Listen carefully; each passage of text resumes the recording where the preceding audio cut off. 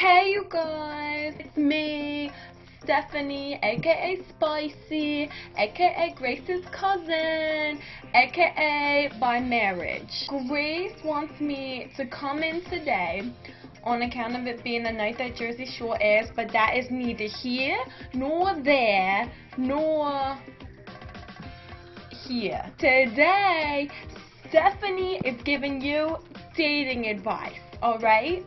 Stephanie, you have to tell them What? it's coming from you to them. That's what I'm telling them. Well, you just got to get to it a little bit quicker.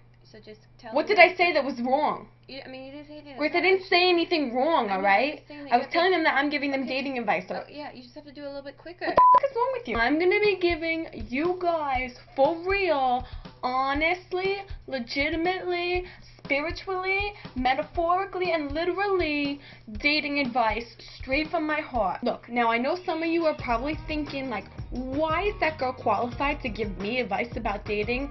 Well, shut your mouth and listen to me for 1 second. I have been in numerous upon numerous relationships, longest of which has lasted probably, it was a month, but it was a leap year, so it was like a super long month. Let's get started here. Our first question comes from someone called Jester of Chaos. Okay, so I'm gonna be just frank with you because, like, I'm from Jersey, and what we do is just we tell each other up front, like, legitimately and honestly how we feel about things. I do not like your username. Don't tell them you don't like your Shut the username. fuck up. Let me do it. You can't tell them that Let you me don't do. like I didn't it. even. So anyway, let's get to your question. I'm gonna read you his question out loud.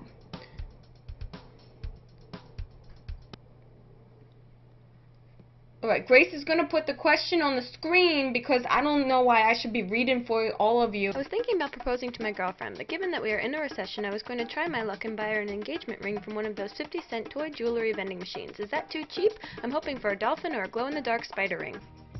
Are you fucking kidding me right now? I swear to God, I do not need to be disrespected. Honestly, the most legitimately ridiculous question. We women have been through something called suffrage. We have suffered for ages. I don't fucking care, Grace. He's making Grace, a joke, this is Stephanie. He's making a joke. He's not really buying something from a vending machine. Oh my God, eggs all over my face. Funny, I get the joke. But seriously, if you're gonna get your girl a gift, you want to get her the underwear that's edible. Let's move on to our next question. Moyboy999. What is the gift etiquette for a girl you just recently started seeing? Basically, you don't want to scare her away by giving her anything too big. Because honestly, Grace, what the was that?